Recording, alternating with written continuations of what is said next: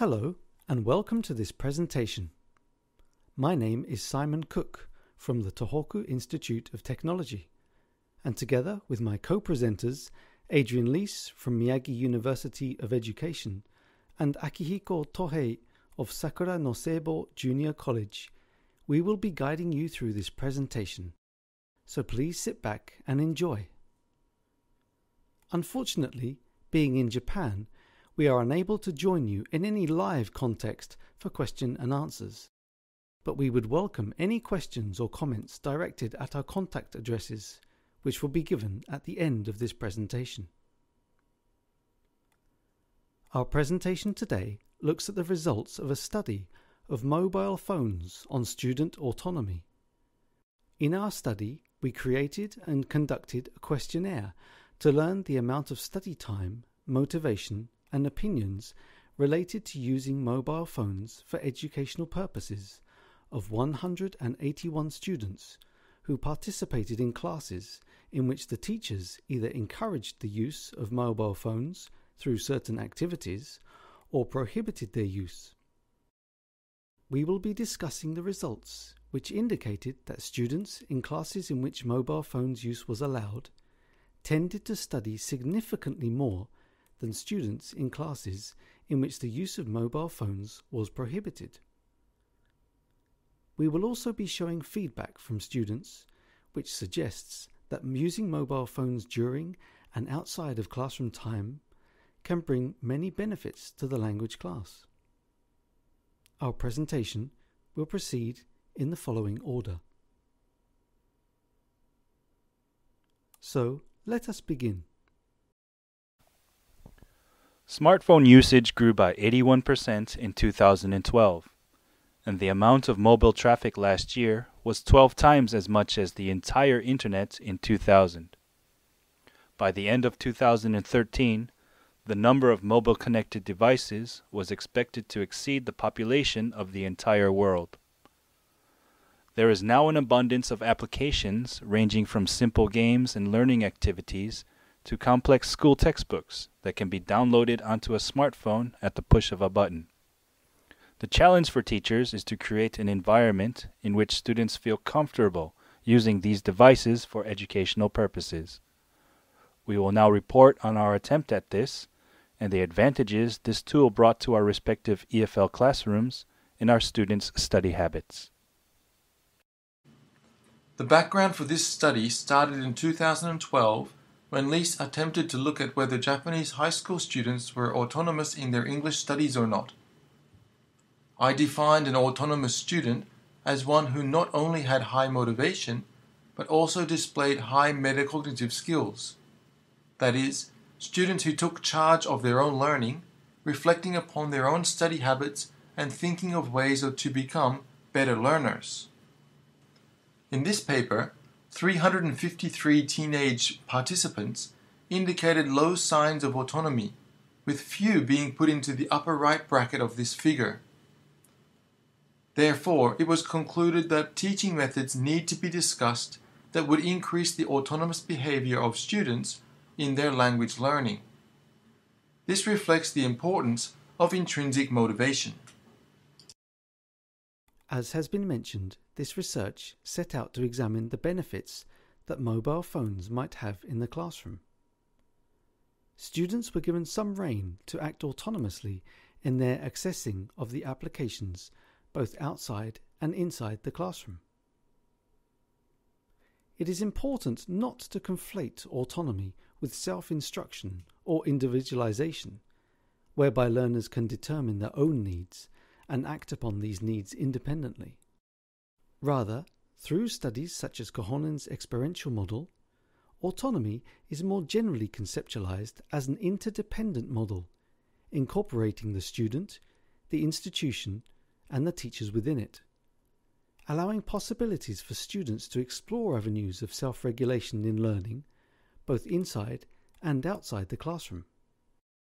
Self-determination theory, a theory which has been used to explain learning motivation, such as in the studies in D.C. and Ryan's 2002 Handbook of Self-Determination Research, underlines the importance and the relationship between personal control and autonomy, and high-quality engagement in learning through the establishment of socio-environmental conditions which help foster this learning mindset.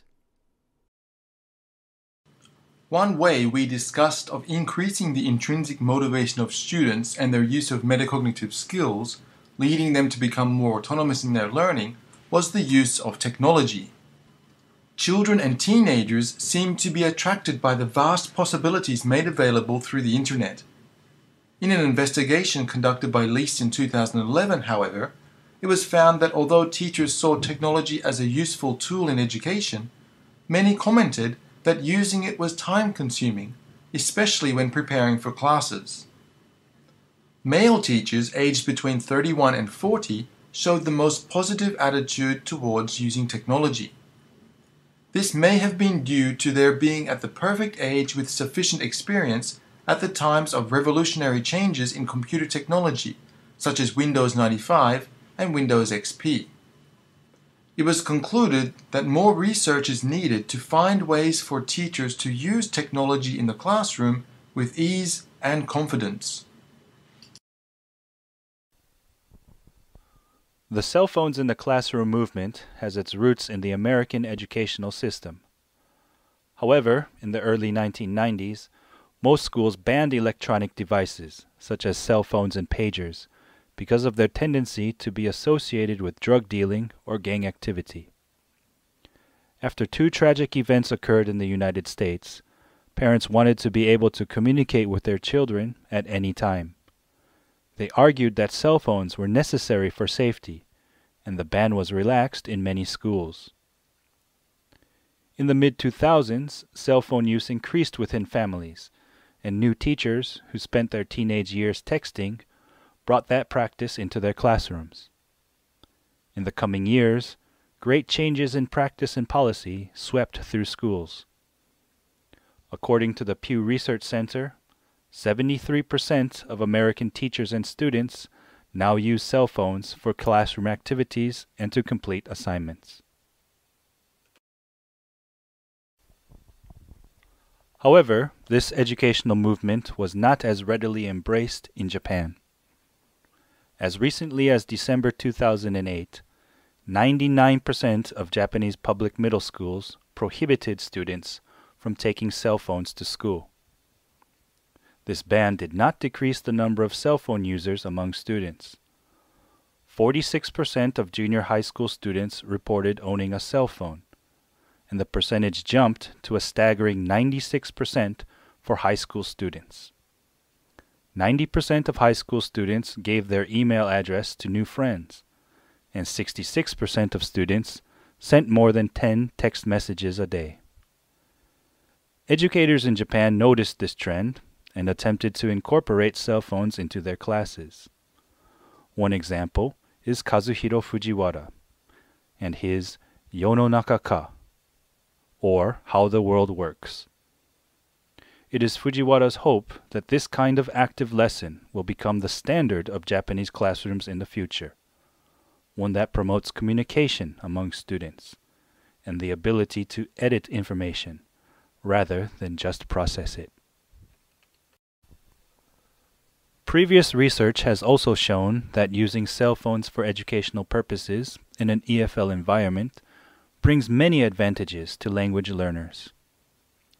Liu showed that students who learned vocabulary through texting on their cell phones were able to achieve significantly higher scores than those who studied using the traditional paper method.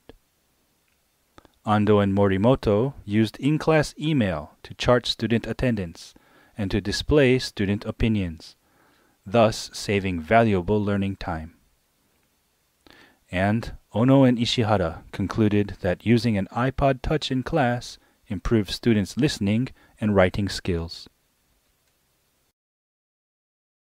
Today's smartphone is a descendant of the Personal Digital Assistant, or PDA, which itself, it could be argued, is a descendant of the lowly diary or appointment book. What can be said certainly for these earlier incarnations is that they are, or were, primarily for personal use, to be consulted and annotated in private. So what of the smartphone? Stockwell in his 2008 work, and some of the participants in Wang and Smith's 2013 study argued that by bringing the smartphone to class for use in prescriptive activities can be considered an invasion of private space or personal territory. As both Wang and Smith and Ushioda comment, the extent to which a level of acceptance can be fostered of the use of smartphones in educational contexts depends largely on the effectiveness of the explanation by the teacher of the benefits to using smartphones and appropriate learning applications. In our research, we hope to answer the following research questions.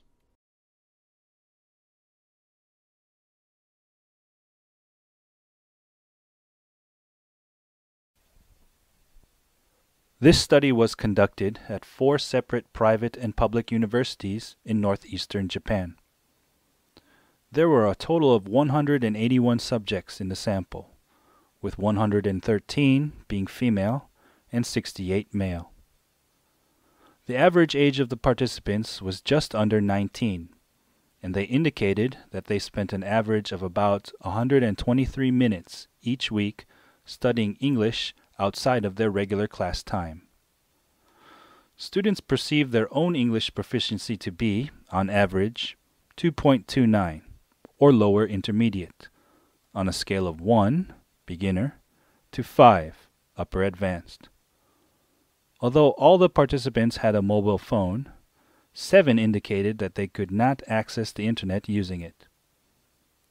Students ranked their ability to use a mobile phone on a scale of 1, basic, to 4, advanced, at 1.86, suggesting the majority was able to download applications from the internet onto their mobile phone, a skill necessary for participation in the classes conducted for this research.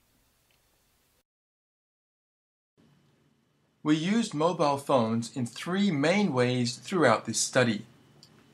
First, the video function was made use of during students' role plays.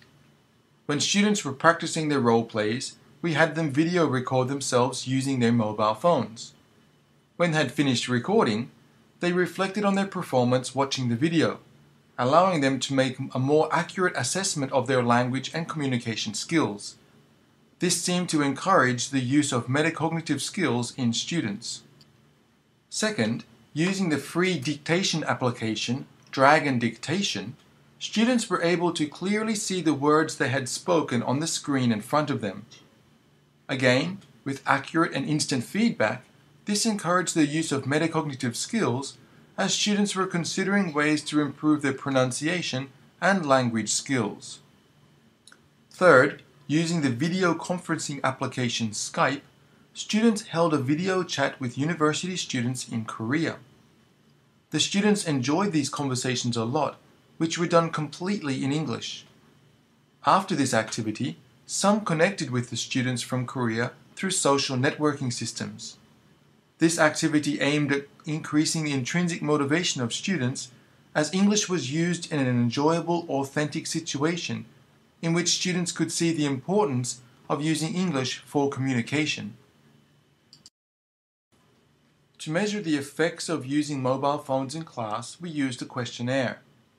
The items were categorized, and each category was measured using a Cronbach's Alpha reliability scale.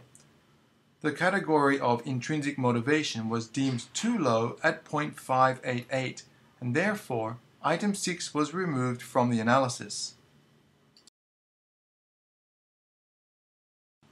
This slide displays the process of the present study. Once the questionnaires were completed, the data were analyzed using a one-way analysis of variance, that is, ANOVA, with 95% confidence intervals and effect sizes also being reported.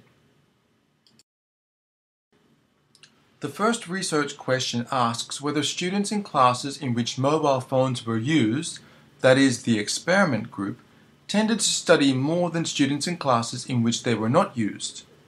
A one-way ANOVA suggested that the experiment group studied more than 2 hours a week, statistically significant more than the control group, with medium effect sizes. This suggests that the use of mobile phones is effective in encouraging autonomy. However, it could be argued that this is in fact due to students having a higher motivation to study English rather than the use of mobile phones. The second research question looks at whether the students' study habits are a result of being more highly motivated or due to the use of mobile phones in class. A one-way ANOVA suggests that there was no significant difference in the intrinsic motivation to study English between the two groups. Furthermore, the experiment group showed significantly more positive attitudes towards using mobile phones in class than the control group, with medium effect sizes. This suggests that it was the use of mobile phones, not the motivation of students, that resulted in the difference in the amount of study students did in their own time. These next two slides show students' comments regarding the use of mobile phones in the classroom. This first slide shows students' reactions to using the application. As you can see, the students' comments were overwhelmingly positive. This slide shows students' comments regarding the use of mobile devices in the classroom. While mostly positive, the last comment on this slide shows how attention should be paid to the prevalence or lack of it of smartphones in the class when or if assigning tasks for classwork and/or homework requiring their use. Admittedly, our research was not without its weaknesses. Because no pretest was conducted at the beginning of the course, we cannot be entirely sure that differences in the amount of study time was indeed due to the use of mobile phones. There is a possibility that students in the experimental group may have already been studying more than the control group. In future studies, we will be able to gain a deeper insight to the effects of using mobile phones in class by including a pre-test and post-test in the research project. Also, the experiment group and control groups were rather unbalanced. Having better balanced groups may bring stronger reliability to the statistical data to support our proposal that the use of mobile phones is beneficial for learning EFL. Despite these weaknesses, we feel there is strong evidence in both the statistics gathered and in the students' feedback to support previous research that using mobile phones for educational purposes in an EFL environment does in fact bring many advantages to language learners, and that the introduction of an autonomous element into students' language learning appears to promote internal-driven forms of motivation. We believe that further research will enable us to strengthen these arguments, bringing clear evidence that mobile phones should not be hidden in students' bags or under the desk, but used in ways that will encourage more effective learning both in and outside the classroom. This slide shows the items used in the questionnaire for which students were asked to rank using the scale at the top of the page. In addition to general questions relating to smartphone use, the questions were designed to uncover students' patterns of motivation and autonomy in learning English. The questions were all translated into Japanese for ease of understanding. This slide shows the open-ended questions used in the questionnaire. This slide is our references slide.